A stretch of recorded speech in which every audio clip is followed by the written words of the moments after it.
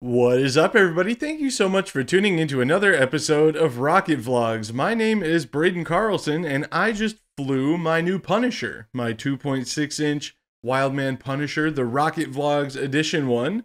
And, I know what you're thinking. Wouldn't it make more sense at the beginning of this video that you're talking about the rocket to have the rocket in hand? Yeah, that would make sense. We'll get into that. First, let me show you the flight. Punisher, 2.6-inch Punisher, K800 something. David Reese made it for me. First person to fly the Punisher with basically my name on it, so I guess otherwise it'd be kind of dumb if that wasn't the case. It should go like 13,500 feet. Let's see how it does. From Victorville, California, is going to fly the Punisher RV. It is 7-pound rocket going to fly on a David Reese propellant. A David Reese propellant research motor. It's a K832, 1,700 newton seconds burn time in 3 seconds. It has a Blvd ejection device and an easy mini. Main Street's going to come out at 900 feet. This should be a great flight. Pad 53, Braden, let's do this in 5, 4, 3, 2, 1, launch.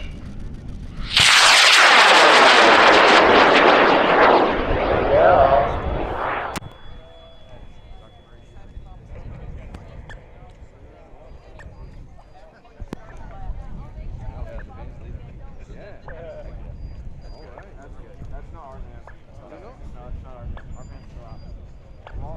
Okay, so after the flight, I cut the camera off because there was nothing really to see. Took off pretty quick, awesome boost on a 5 grain K motor that my friend David made for me. Thanks, David, if you're watching this. It was really cool. Basically, it was a cause and slow motor, and yeah, pretty sweet. I was expecting about 13,500 feet, and Taylor was tracking it for me so I could record it. And after apogee, we got a beep from the tracker that got louder. It was just an RDF tracker, no GPS on it, which usually indicates that the tracker's out. And then it disappeared. The tracker signal was just gone. Which, if you're familiar with the podcast, the Anti-Gravity Group podcast, you're probably also familiar with the concept that we talk about a lot, wherein if your tracker is working and then suddenly it's not, typically that means the rocket's in the ground. But it didn't seem like enough time for the rocket to have come in ballistic. So we were just kind of at a loss. Matt and Taylor, so thanks again to Matt and Taylor if you see this too, for going out on your little adventure trying to find my rocket so I could stay back and film all the cloudburst stuff. Unfortunately, they didn't get anything, so cloudbursts are going to make up 2-day launch. That night, I posted in the Cloudbusters Facebook group that my rocket was missing, and if anybody finds it, to go ahead and bring it back. Just some wishful thinking that someone might stumble on it. Fortunately, this happened. Somebody found the nose cone and the parachute, and importantly, the electronics bay. So, we've got data. Kind of sounded like the AOL guy when I said that. You've got data. Decided to wait till I got home to pull all the data, and we've got some interesting stuff in here. So first, let's take a look at the data from the Featherweight Blvd. If you're not familiar, the Featherweight Blvd is the new small altimeter from Featherweight. Do I have one in this box? No, but I did a video about it, so if you want to find out more info about the Blvd, go check it out. And here's what the data recovery looks like. So the Blvd says we achieved an altitude of 12,962 feet, which makes sense, a max speed of 1,511 feet per second. That's pretty good. That's pretty quick. The rocket handled it just fine, as you'd expect. It's a Punisher. It can take whatever you throw at it, basically. But we did run into some interesting stuff here. At apogee, when the rocket's ejection charge is fired, and all 4 charges did fire, they were still attached to the electronics bay. And as I suspected, actually, I forgot to mention, the antenna got ripped off the tracker. So that's why we lost the tracker signal. The antenna's gone. And I also, that tracker had an interesting little battery fit issue that kind of required me to use aluminum foil to get the batteries to contact properly. If you run into that situation, don't do that. That could have been why we lost the tracker signal up the top as well. Just rattled it hard enough that the battery contact was gone again.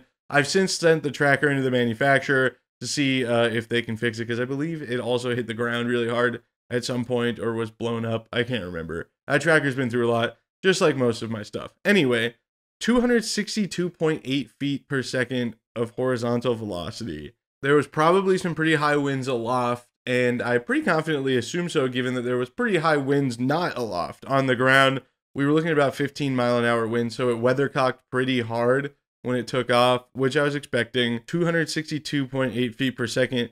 The inertial navigation max alt is actually a really cool feature this altimeter has, where it predicts if you were flying perfectly straight up how high it would have gone, 13,547 feet. So that was a good estimate for me on the overall altitude. But here's where things get interesting. So it knows it fired the drogue charge, and that's the period that it's supposed to be under drogue. So I set the altimeter to have a backup that exceeds 200 feet per second on descent to panic fire the main, which is an awesome feature that the Blue Jay and the Blue Raven both have. However, it didn't work. It says the drogue descent rate was 538.5 feet per second. Yeah, stew on that one for a second. Interestingly, the main chute descent rate was 51.7 feet per second. Yeah, that's quite a bit faster than it should be as well. Let's see what else we've got in here. And I believe there was a time under main, which I believe maybe it's in the Altus Metrum data. It was like 8.9 seconds. So if you're good at deducing data, you probably can already see what I think happened here. But let's take a look at the Altus Metrum data just to get a good idea. Do you see the problem yet? For those unaware of what you're looking at, that is a graph charting altitude versus time. And if you're familiar with how rockets and parachutes work, one might assume that you're not really supposed to have a perfect arc representing that the down was the same speed as the up. And looking at the Altus Metrum data here, we can see under flight statistics, there it is, that the main was 8.9 seconds, and we had 39.4 seconds of drogue time. If you look at that graph again, you'll see that red line is the voltage to the main charge. The Easy Mini that this data came from was the backup. It was set to fire the backup charge 200 feet lower than the Blue Jay. You see the arc end and level off as if a parachute came out and then the main drop. It's because the main charge on the Blue Jay fired first, which leads me to the conclusion that most likely what happened here was the rocket was coming in ballistic, presumably because the horizontal velocity couldn't be overcome by the charges, even though I had a 1.5 grams backup charge in there, which is quite a spicy charge for a rocket this small. And I think what happened was it was coming in ballistic, and the main charges, despite the extremely high descent rate, drogue descent rate according to the Easy Mini is also 315 feet per second. It's a pretty big discrepancy between the two. 200 change feet per second. There's a lot of difference in speed.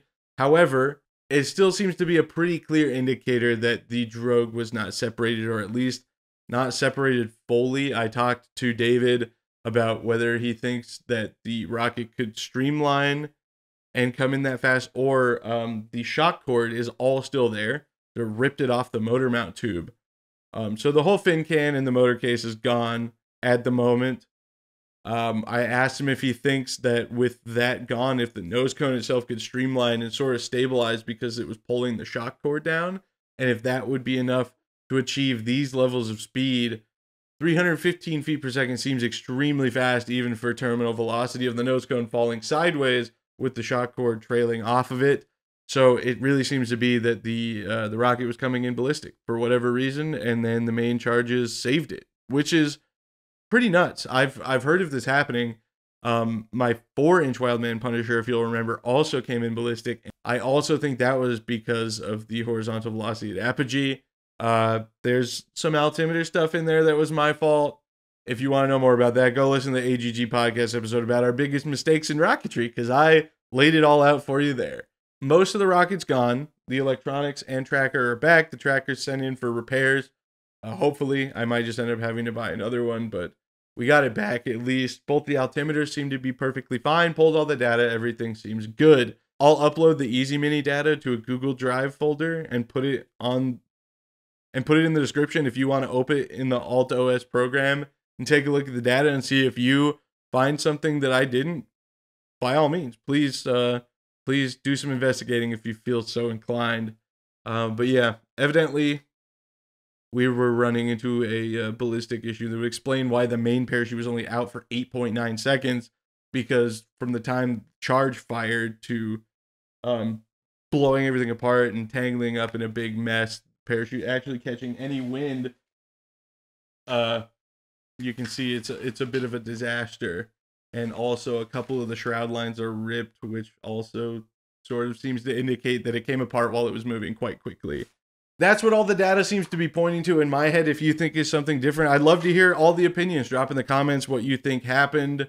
Here's hoping that, because it appears that the rocket was only about 800 feet off the ground when this all came to a head.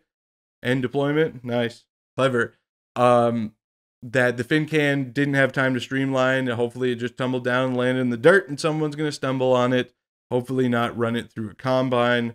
But yeah, thank you to everybody at Cloudbusters for running an awesome launch for one, but all the people who were out there kicking around. If you, I didn't even get the name of the guy who found this part of the rocket. I was just so excited to try and figure out what happened. So thank you, if you're watching, for finding that for me. And fin can's MIA at the moment, and hopefully we get it back. Don't forget, if you want a 2.6-inch Punisher, the Rocket Vlogs edition, and you want to hopefully not lose it and fly it better than I do, I might advise maybe strategically attaching the shock cord a little bit better.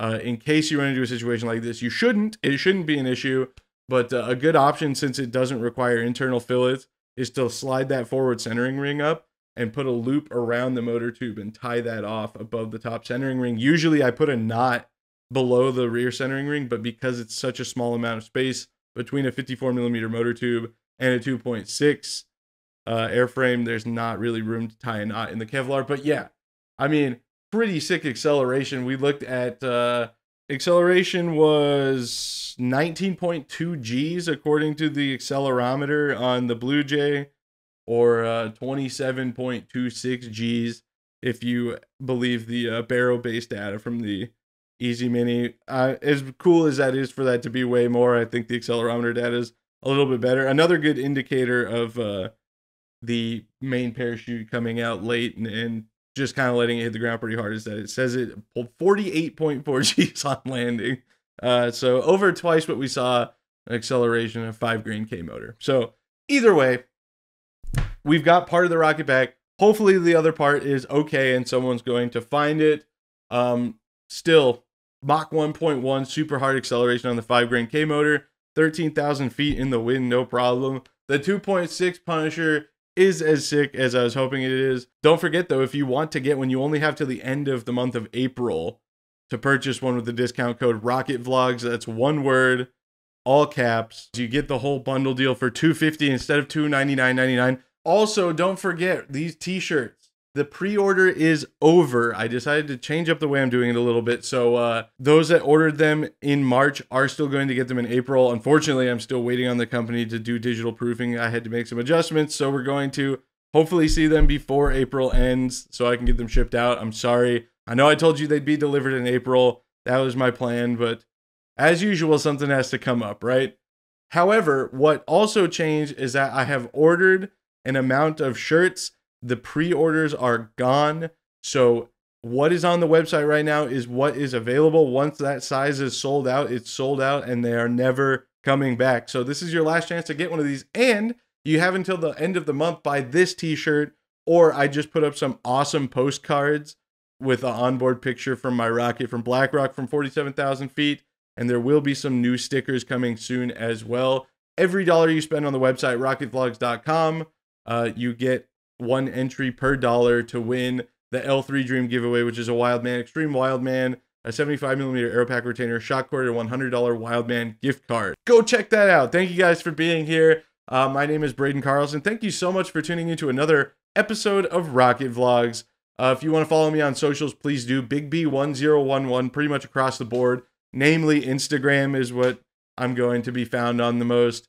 And if you like cars, go check out my car channel, Rev Reflection, because I'm posting more on that pretty soon as well. And go check out the Anti-Gravity Group YouTube channel. I know, I'm sorry, I just keep spitting everything out. If you want to support the channel, click join below. The full Cloudburst Argonica video is up with 0 ads, all in one part, for $1.99 on YouTube or $1 on patreon.com/rocketvlogs. You can watch the whole video without ads, as well as become part of the behind-the-scenes effort where you can see all the stuff I'm working on and get podcast episodes early. And there's a Discord group if you're a Patreon member or channel supporter as well. And we just have nice chats about who's working on what in there. And it's a good time for everybody. So if you want to help support the channel, check that out. Names rolling across the screen for all the people who are Patreon supporters or channel members. If you want to support the channel in other ways, all you got to do, press the like button. Make sure you're subscribed with notifications on. And I will see you next time. Peace out.